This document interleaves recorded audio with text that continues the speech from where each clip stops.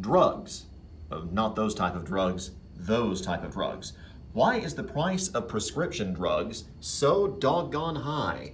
We've got 66 seconds to break it down. President Trump says he wants to bring down the price of prescription drugs. Said it during the campaign, again last night during the State of the Union. It hasn't happened yet, and doing so is kind of complicated. Insurance companies, they simply will not pay for some drugs, including some alternatives to opioids. That's an entirely different problem.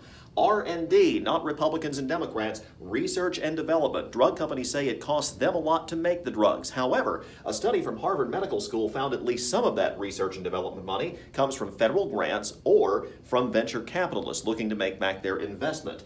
Patents in this country, drug companies have a virtual monopoly to sell drugs 20 years or more without competition from cheaper generics. Drug companies in the United States also set the drug prices. Most of the rest of the world, the government sets those prices. Therein lies the rub. Some say more government price control would help. Alex Azar, former president of Eli Lilly here in Indianapolis, he is President Trump's new Health and Human Services Secretary, and he does not believe in government price controls.